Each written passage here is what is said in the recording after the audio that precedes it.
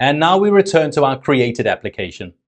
To create an event for a document, we take document purchases as an example. We need to call the object module. Document purchases, other, object module.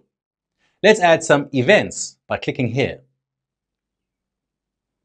This drop-down list presents all events that are available for this document. The events already included in the document are marked with red. A click on a highlighted event opens the corresponding event in the module. A click on a gray event creates the respective empty event in the module.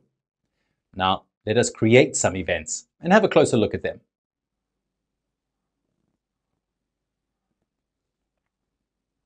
FillCheckProcessing allows checking entered data.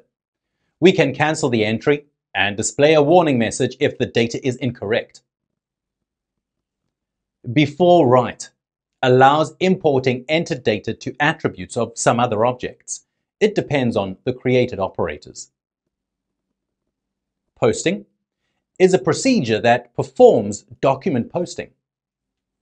Some advice. Almost any object has a module that allows creating events and adding appropriate code.